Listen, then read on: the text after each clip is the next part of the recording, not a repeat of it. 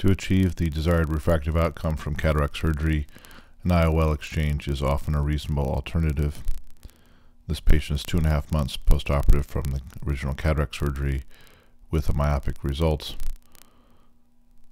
The limbus is marked at a slit lamp preoperatively at 3, 6, and 9 o'clock.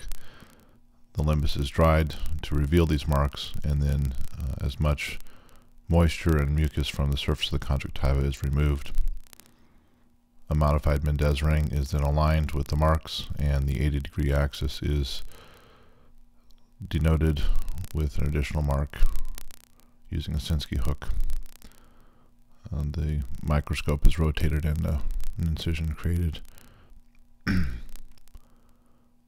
prefer to use a soft shell technique of viscoat and provisc to inflate the anterior chamber, and then viscoat is placed on a 30 gauge hypodermic needle.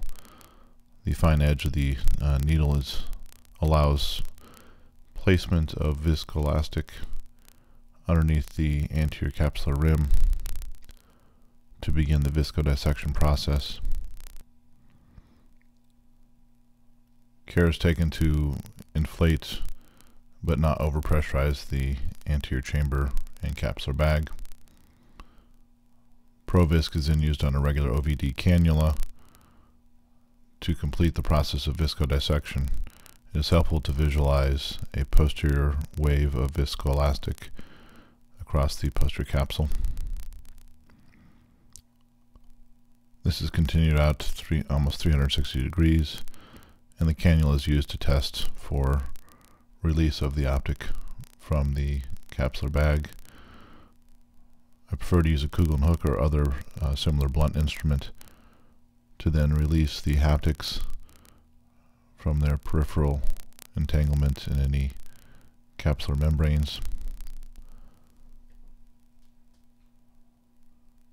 A useful aid for this is a thorough cleansing of the capsular bag during the original cataract surgery.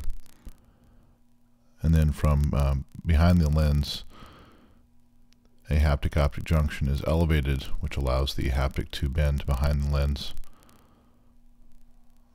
The OVD is then replenished, and micro-instruments are used to trisect this lens.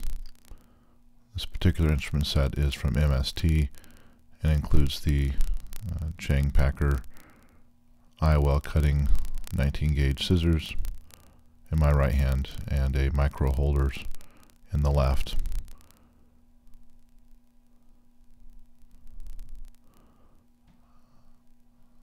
By removing the initial piece, that gives easier access and greater room to complete the disassembly of this lens.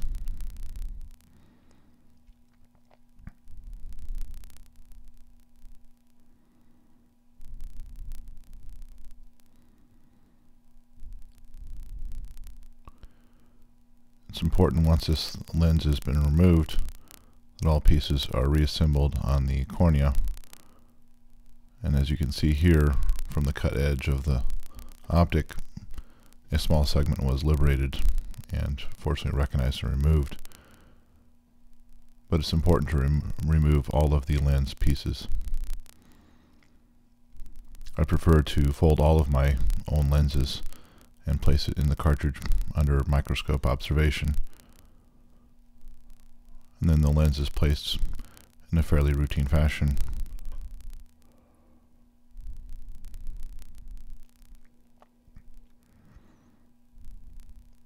The viscoelastic is removed from the capsular bag first. The optic is then seated into the capsular bag, and the anterior segment has its viscoelastic evacuated, including from the undersurface of the cornea. It's helpful to hydrate and flush into the angle to ensure that the least amount of retained viscoelastic is there. Corneal wounds are hydrated, and the case is concluded.